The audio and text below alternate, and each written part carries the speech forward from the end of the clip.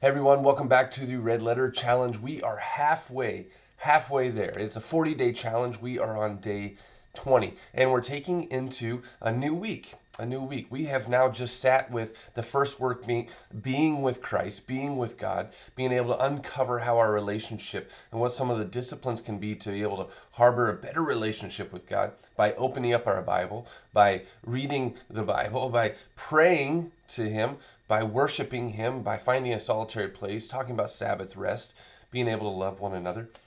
Comes back to the reality that being with Christ is really crucial. Jesus said it in the first part of the greatest of the commandments, right? Love the Lord your God with all your heart and your soul and your mind. And then love your neighbor as yourself.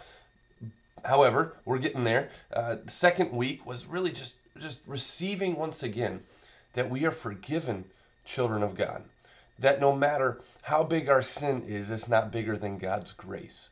And so being with Christ has taught us about the identity, has shown us the character of our God in Jesus Christ, which is a forgiving God.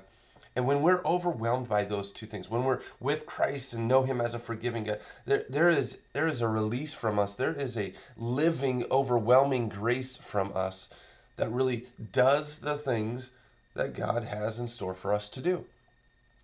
I love reading the love chapter, 1 Corinthians chapter 13. I love reading throughout the gospel how much God pursued His people in love and then their reaction to it. I love putting myself into the shoes of the disciples, being mentored and discipled for year after year. And then all of a sudden, hey, I'm going to leave you, but you're prepared. And so loved them, forgave them, pursued them, and then sent them.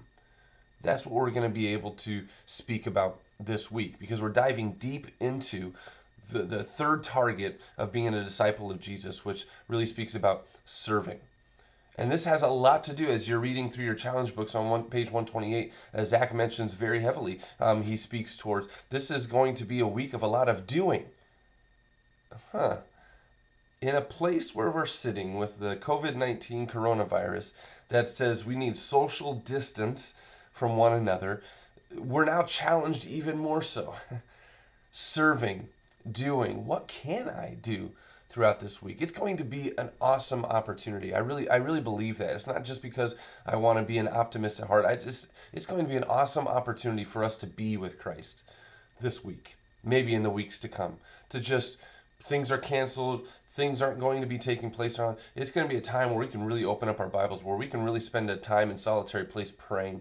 It's going to be a time where we can actually think about and receive once again that incredible forgiveness of Christ. But it's also going to be a week that I want to challenge you in serving others. It's not the easiest not to be able to be people to people, but it is an opportunity for you to make that phone call. It is the opportunity to really get down and pray for people. Pray for somebody that's on your heart. Pray for somebody that is your enemy. Pray for somebody that you could serve in some kind of fashion. And so it's going to challenge us, yes, but it's not going to take it off the drawing board. And so I love this part on page 128. I just want to read this. It says, now as we turn to a week of serving, there's going to be a lot of doing. And I want to remind you that it's not because God says do this or do that we enter into a challenge like this. A relationship with God is not about checking off a box that says, I did this and I did that, and look at how great I am. My relationship with God is all about receiving God's love and grace and being so compelled by that love and grace that I can't help but want to do what God is asking me to do. What is God asking us to do? Love Him and love others. How do I love others in this time frame? That's a great question. That's a great prayer that you could have, because there still is great opportunity to be able to love others during this time of distancing in our society. The reality to that is really praying over, how do I serve others? It's not going to be normal when we aren't going to be able to show up at church and check the box. Are you going to sit in your house and being able to play these videos or get on our YouTube channel to be able to worship with your family? It's going to look different. It's going to be a little bit awkward. But that's because sometimes our normalcy just checks off the box, right? I did church. I went to church. I'm a good person. I listened to a video. I made sure that I was kind to somebody as I was walking by and said, hey, have a good day.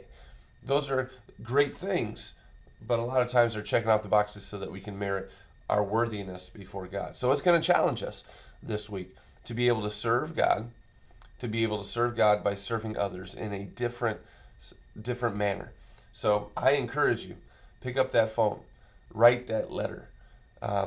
If you're comfortable being able to see what your neighbors truly need in this time. Maybe you have some elderly neighbors that are anxious and don't want to go out. How could you serve them by going out, grabbing something for them?